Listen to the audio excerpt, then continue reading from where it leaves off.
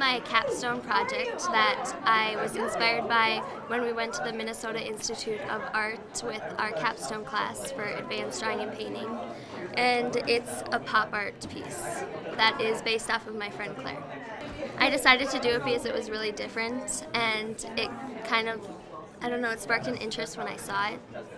And that's probably the biggest challenge, is thinking of an idea and carrying it out. Most people, they usually do just a regular portrait with black and white or color, but not with white dots all over the face.